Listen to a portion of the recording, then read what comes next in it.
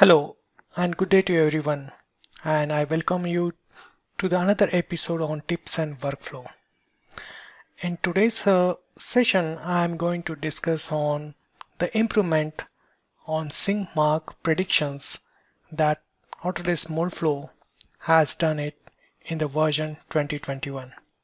I hope you have got a chance to work upon or install the 2021 version. If not, probably this video will help you to understand the improvements that we have done in 2021 version. To start with, I have taken a 4 sample parts, and as you can see over here, these parts are having a variable thickness ribs. To have a better understanding on thickness, I ran a dimensional in mesh tab. I ran a dimensional mesh diagnostics, which enables me to understand on the thickness of each of the ribs. Prior to 2021 version, there was always been a challenge to address the sync marks onto the thicker sections. When I say thicker sections, particularly we were getting a sync marks exactly opposite of the rib, but in the thicker sections, probably we were missing on predicting the sync marks. And this gets applicable in case there is no rib. Still with 2020 version, you will be able to predict the sync marks. So with that, I ran these analysis or these 4 parts with 2 setups.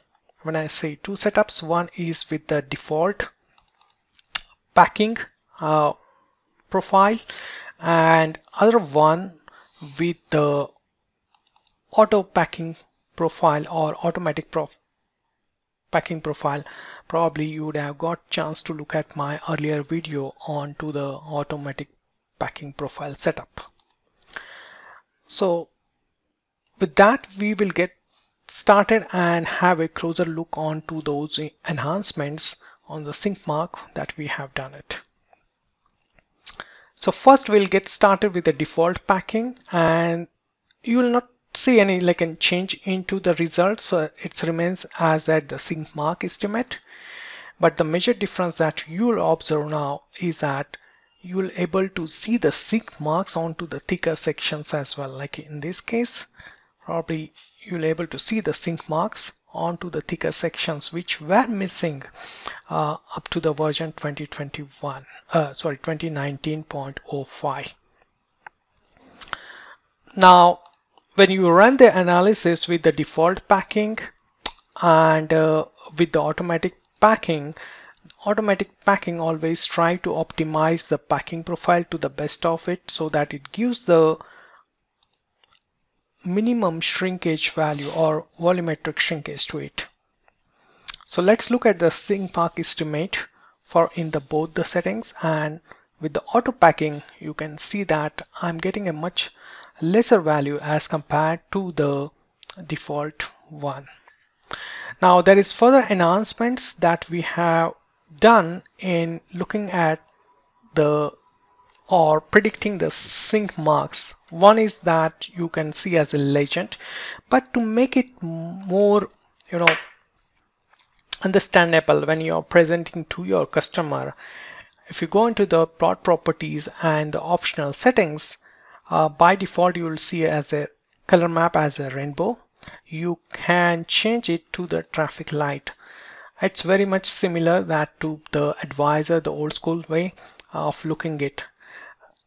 I like it because this is something like a traffic light, like you go, stop and be caution to it. So I divided every of my legend into the 3 parts, and that gives me a fair understanding. Like in this case, my sync marks are pretty much higher compared to the flat portion. So if you need to make your customer understand that where the sync marks are of higher intensity, probably this plot will be of great use to it. The another way of looking of sync mark, which I liked a lot in the optional setting, is look at the grayscale. And I just divided that into the 3 sections, just like a traffic light, but you can do it as like a 256 colors, and this gives an understanding like how my part would look like. It's just like taking an X-ray and looking at your part. The other way is that I change it to 256, and that makes it much smoother and gives understanding like how the sync marks are looking. I hope this video was insightful and gives a fair information on the improvements that we have done into the sync mark predictions. So try it on both the part with the rip and without rip. I hope you'll able to get the sync marks predictions much better as compared to the earlier version. Thank you for